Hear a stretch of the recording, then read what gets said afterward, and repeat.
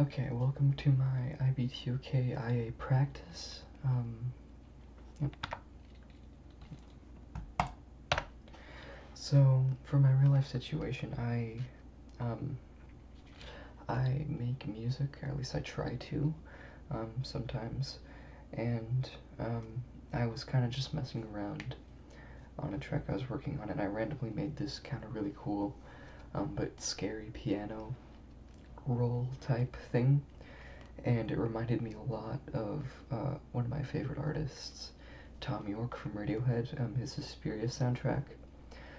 It just was really creepy and sounded like it would fit in really well with that soundtrack. So I kept it for a while and added some extra spooky noises to it and everything.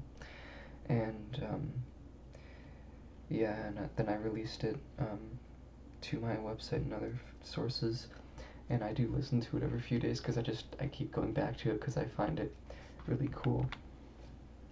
So the KQ I harvested from this is, to what extent does creating art affect personal and shared knowledge of the artist and those who experience the art?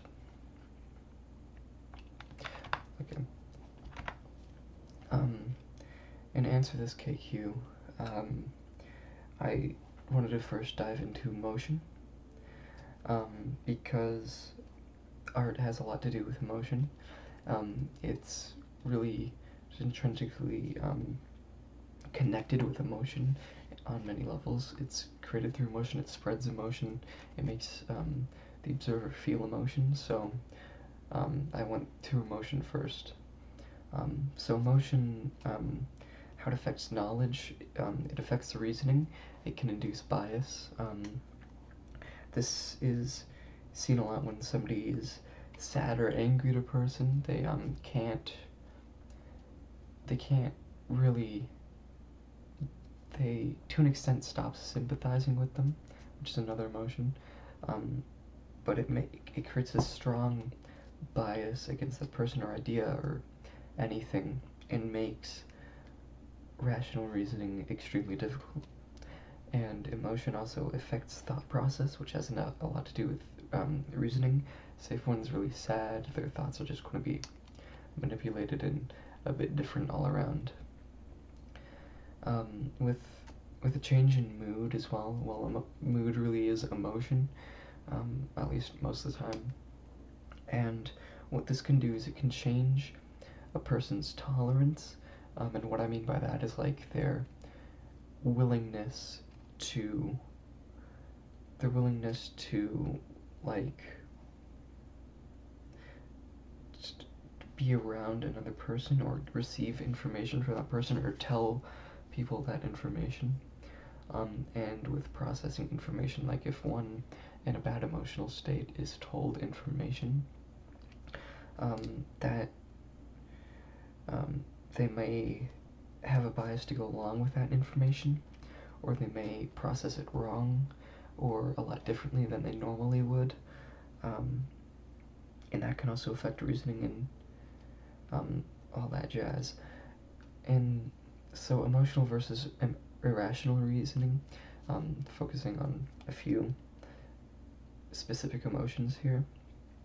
Inspiration is an emotion, and that can affect reasoning because it makes you want to do something, which can be productive or counterproductive.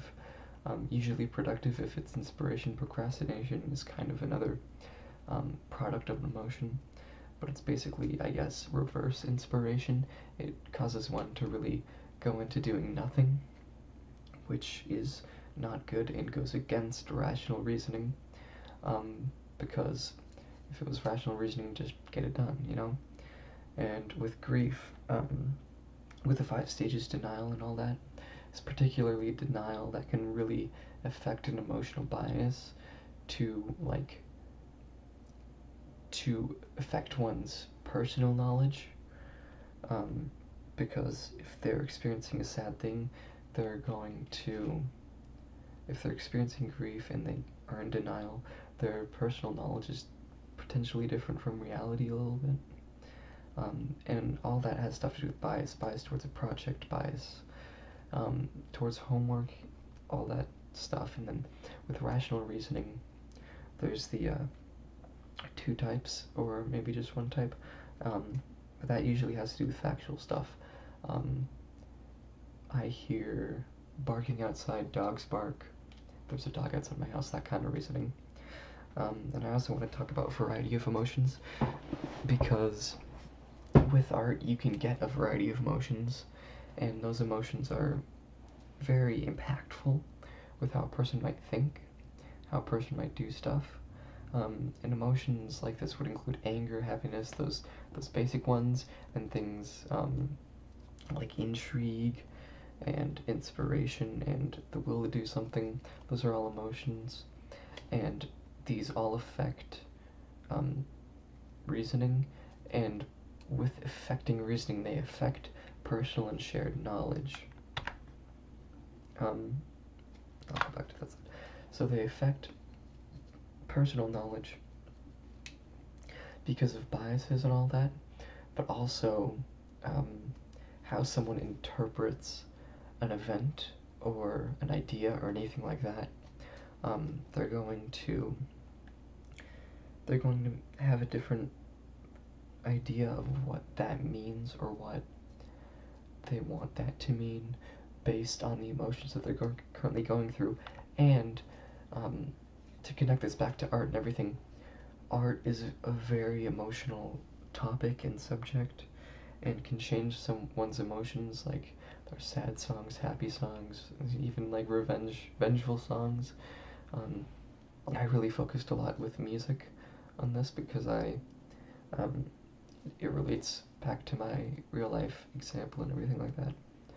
So with emotion in the creation of art, we have examples like a band Elbow, they're from the UK, and with their latest album, the main songwriter of it,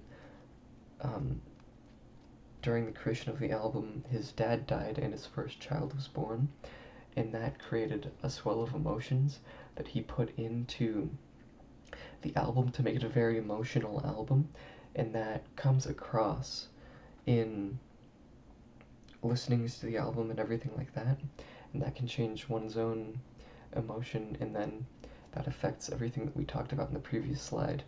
And then with Radiohead and Nine Inch Nails, they have their own kind of examples of that. And then I wanted to talk about interpretation of art as well, because interpreting art can affect and change your emotions, but is also affected by your emotions themselves. And the interpretation is personal knowledge, because it's knowledge that isn't shared, it's entirely bound to yourself, and emotion has great effects both ways in that process. Yeah, emotional reactions to art, once again, sad songs or dark painting or dark sculpture or anything like that, this will create a reaction which will trigger an emotion in a human being, which will affect the personal and shared knowledge. It affects their shared knowledge because of how it affects their shared knowledge because they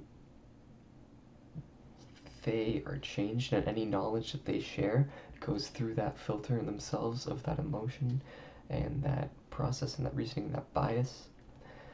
And that changes the shared knowledge, because if you get that knowledge from somebody else and they're going through that, then you have to interpret that, and that interpretation of that is different than what that person might normally share that knowledge as, so you have a different perception of it as a result, and that's shared knowledge. An influence on emotions and reasoning, I talked about that last slide.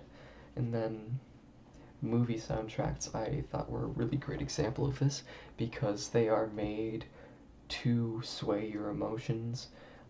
Sad movies or spooky movies have different kinds of soundtracks that make you feel claustrophobic or sad or happy. There's different keys like major and minor notes. I don't know too much about music theory, but I know there's a lot of things that can go into that in making somebody feel particular emotions. In conclusion, art affects knowledge because it is tied fundamentally to emotion, which affects knowledge, both personal and shared, because it changes the people it inflicts, and those people are the vessels and creators of knowledge. Uh, Thank you. I hope to learn a lot about my future IA from this experience, and I